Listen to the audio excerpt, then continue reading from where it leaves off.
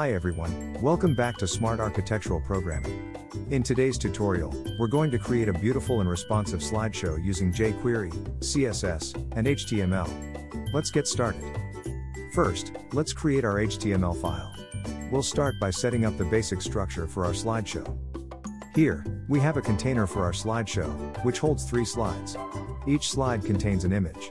We also have Prev and Next buttons for navigation. Next, let's add some CSS to style our slideshow. In our CSS file, we've styled the body, slideshow container, and images.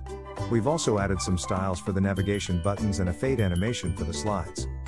Now, let's add some jQuery to make our slideshow functional. Here, we use jQuery to manage the slideshow functionality. We hide all slides and then show the current slide based on the slide index. Clicking the next or previous buttons will change the slide index accordingly.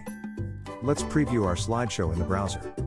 As you can see, our slideshow is working perfectly. You can navigate through the images using the next and previous buttons. And that's it.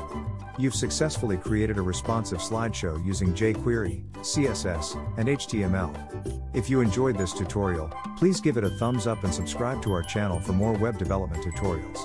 Thank you for watching, and I'll see you in the next video.